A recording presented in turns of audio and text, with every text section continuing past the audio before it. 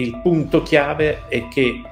tra le persone deve diventare consapevole, e sta pian piano diventando consapevole, il fatto che sarai discriminato, valutato in base al luogo dove vivi, con una conseguenza che non è immediata da comprendere, ma poi un attimo dopo ci arrivi, cioè che se io sono discriminato in base al luogo dove vivo, cambio luogo, sono incentivato a spostare. E quindi si incentiva una cosa che sta già accadendo in modo drammatico da anni, cioè le migrazioni dalle aree interne verso le città e dal sud verso il nord. È stato molto impressionante il dato Istat del rapporto annuale recentissimo, in cui si vede che nel Mezzogiorno il calo di giovani è identico sia nelle aree interne sia dalle città. Cioè la perdita di giovani colpisce anche Napoli, Bari, Reggio Calabria, mentre